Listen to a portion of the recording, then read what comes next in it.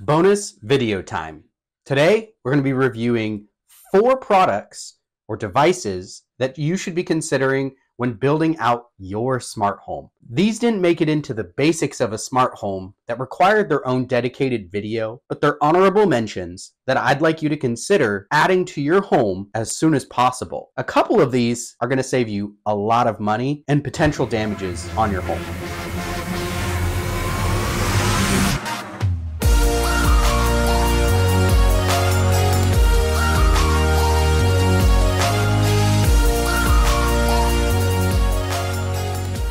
Before we dive into the video, I want to take a quick moment, as always, and we're going to recap where we have started and where we're at now. So today, we're going to be doing a bonus video on some basic devices that you should be considering adding to your smart home. Before you watch the rest of this video, I'd really appreciate it if you haven't already, take the moment, click the playlist on your screen, and consider watching from the very beginning the basics of a smart home. What devices you should be purchasing in what order so that you can have the greatest smart home experience. The devices compound on each other and work cohesively together. They create a seamless smart home environment. Now, you don't have to watch it from the beginning. I highly encourage you to do it because a lot of what we talk about builds upon each other. So every video you watch, the next following video will build upon that previous one. Make sure you watch the entire video. I am dropping a secret hint as to what's coming next. Bonus device time. Which ones are we talking about? We're going to be covering garage doors, smoke alarms and CO2 detectors, water leak sensors, as well as a water shutoff valve. And then lastly, I'm going to cover one that's a little bit harder to find, but is something that's found in a lot of other devices as well. And that's going to be luminosity or Lux light style sensors. First device on the list is smart garage door openers. I have one of these already, and I absolutely love it. It's probably one of my favorite devices that I added to my home. It gives me just a peace of mind, specifically here in Alaska, where it's very cold. It's honestly really common where people leave their garage doors open and they end up freezing the pipes in their garage and causing a lot of damage to their home. It's a very expensive fix. And with a smart garage door opener, you can fix this problem by knowing when your garage door is opening and even have it set up to close automatically for you. The one that I use is by MyQ, and I'm really not happy with it right now. Originally, MyQ gave us the ability to use third-party applications to connect to their app and remotely control the application. So I use a smart home hub called Home Assistant, which gave me control through my MyQ, and I could set up automations to open or close my garage door when necessary. They removed this third-party access and I wasn't super happy about it. So there are some other devices I'm going to show you that might be a better fit for you. I personally am probably going to be looking at purchasing another one that gives me that third-party access. I understand security features and everything like that, but I'd prefer to have that over somebody that doesn't want to give us that capability. MyQ is the one I use right now. It's fairly inexpensive. I bought it at the time because it was the same price to purchase the smart door opener as it was to actually purchase an additional button remote that you put on the visor of your car. We only had one when we bought our house. And at the time, both of our cars didn't have the button inside of it. Now, both of our vehicles have the button that's connected to it. So we don't even use that garage door remote, but it was still less expensive at the time. Now, there's a really great benefit because you can actually set up automations with these smart garage doors so that when you leave a certain proximity, the garage door closes, or when you enter that proximity, the garage door opens for you. The other thing is it makes it so much easier to not have to carry keys all the time when we go on a walk. This is coupled with a smart door lock, which we'll cover in the future, but it makes it nice because all I have to do is hit the button on my phone to open or close my garage when I take my kids on a walk. Other great things that work with it as well is I had originally set up a notification for 10 minutes. So anytime the garage door was open for 10 minutes, it would tell me. I even had it set up to send me a notification letting me know and giving me the ability to close it right then and there from that notification. This got a little annoying, but it is nice to have, especially in the wintertime. The other thing I did was give me a 10-minute reminder after the door had been closed. The other great thing I used to do was I had it check. So at a certain time of night, it was 10 o'clock for me, that I would have it close the garage door. So if the door was open when 10 o'clock hit, it would automatically try and close that garage door for me. This was kind of funny. Once or twice, I was actually taking the trash out at 10 o'clock. Because you're remotely closing the garage, it gives you a beeping sound for a few seconds before the door actually starts closing. And so I'm at the end of my driveway in the dead of winter, and I hear the beeping sound starting that the garage door is going to start closing. And I had to hustle back in the very cold, slick driveway to make sure that I got in my garage before it closed. A smart garage door is one of the greatest things that you could add to your home. There's so much functionality that you can add by adding cameras to your garage, by adding contact sensors to your doors, motion sensors. There's a lot of building of automations you can do with a smart garage door opener. Now, the other really cool thing is a lot of modern homes come equipped with this already, so you don't have to buy the additional sensor. All you have to do is look at the garage door opener on your wall, and you'll notice on there's a lot of times a sticker with a QR code, and if you scan that, it will download the app and it will walk you through the process to set that up. So it's already a built-in feature to a lot of garage doors. If you don't have those features built in, consider purchasing one. They're about $40.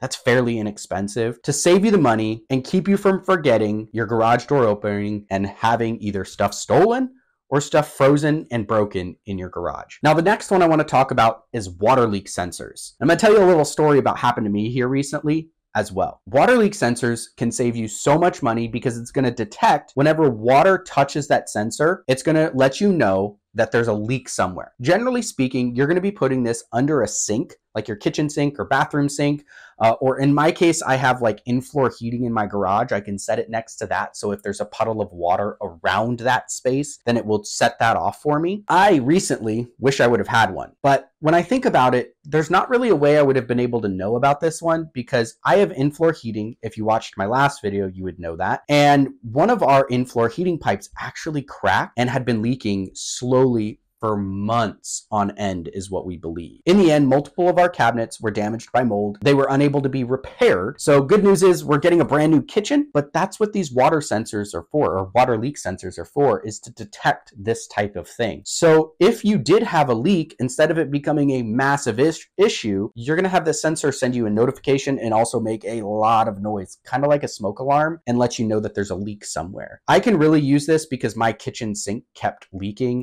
Turns out that the drain pipe was just super clogged up with a bunch of hair. I don't know how the kitchen sink got that way, but it did, whatever. So it kept backing up and leaking, and I couldn't figure out why until I finally dismantled the plumbing and found out what the problem was. But had I had this sensor, I would have caught it and that cabinet wouldn't have been so damaged. It was kind of already a lost cause though, so it's whatever at this point. But again, I'm getting a new kitchen, so it doesn't matter to me. But my plan is to put one of these sensors in that kitchen cabinet because I am not letting that cabinet get destroyed this time around. And it wasn't even that cabinet that caused the major issue anyways. Overall, water leak sensors are great for various places throughout your house to detect minor leaks and potentially even big leaks as well. Let me know down in the comments below where you might put one of these sensors. I'd love to hear what your thoughts are, so maybe I can put one there too. The other type of leak sensor that I came across is Moen. Well, they made one that connects inline into your water line.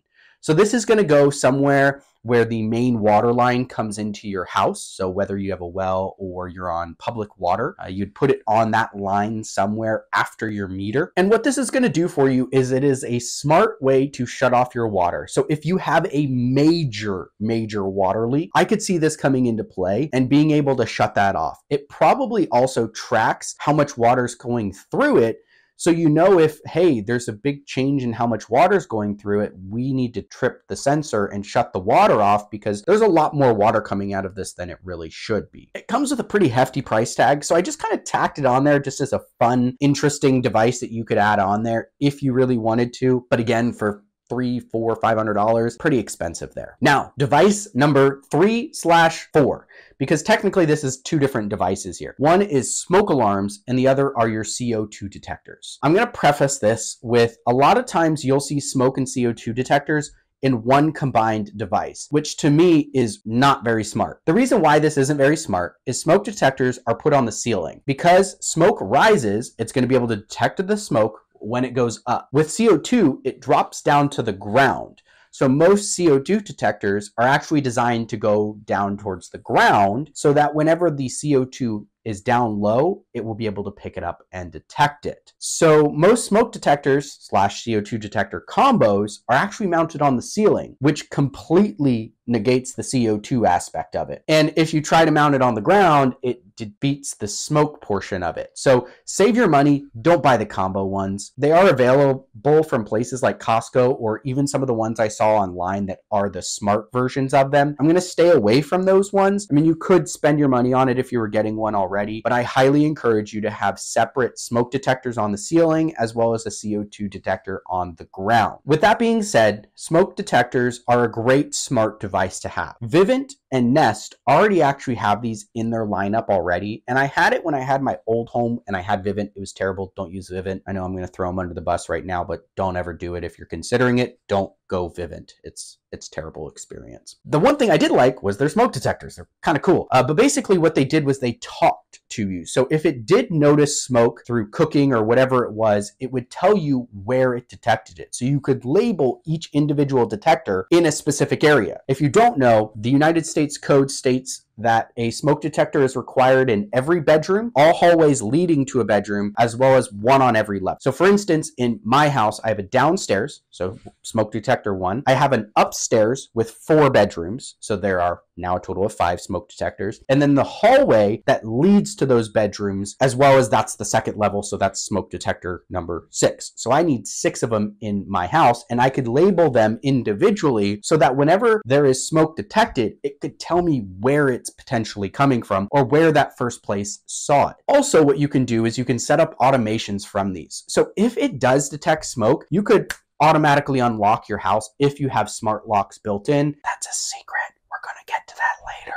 Great way to build on to your smart home is by having these smoke detectors in there. They do get a little expensive just because you need, so again, I need 6 of them. So they do start adding up in price there. But to me, it is so worth it having something that's audibly going to tell you where it's coming from, as well as being able to mobily check if there's a problem. There are so many times that I wish I would have had the capability to see if there was a problem at home by checking those smoke detectors, as well as my cameras that are inside my home. As a reminder, buy these separately, or if you're going to buy them, buy a smoke CO2 detector combo. Make sure you put one up high and one down below. The CO2 detectors are required 1 per level of your home. So for instance, I have a 2-story home. I need 2 CO2 detectors in my home. Now for the last device. This is a Lux sensor, which detects light or luminosity, light sensor, whatever you want to call it. Finding them online was kind of difficult. There was a time when I found one that was exteriorly mounted on my home and I was really wanting it, and now I can't find it again. But what's really cool about these style devices is what they're detecting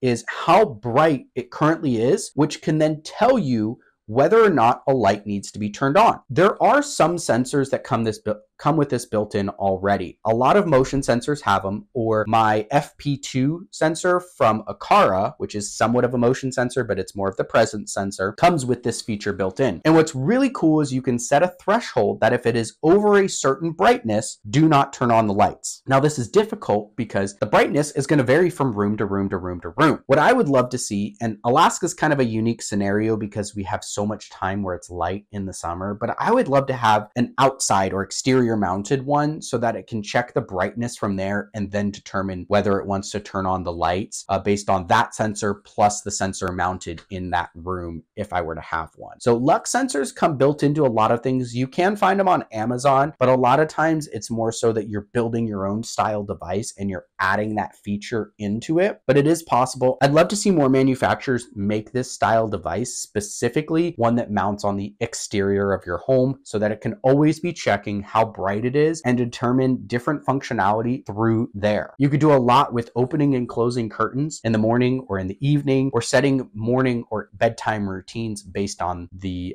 lightness outside, and then combine it with the time of day. There we have it. Those are 4 devices that you should consider adding to your smart home. Now again, these are not specific required devices. They just build upon the amazing smart home that you've already built through the journey of the basics of a smart home. I hope you've enjoyed it today. Coming next, though, is the basics of security. Now, in that series, we're going to be doing it very similarly to how we did the basics of a smart home. But now we're going to be building out security features of our home. And a lot of these are going to actually tie back into the basics of a smart home. So some of those things that you've already purchased are going to be able to double as security devices as well. So I hope you've enjoyed today's video. If you've liked it, give me the thumbs up, hit that button down below, share this with a friend, comment down below what your favorite part is of the basics of a smart home. And then lastly, smash that like button. I can't tell you how much it means to me whenever you hit that button and I see my subscribers growing. And then also something I haven't mentioned in a while is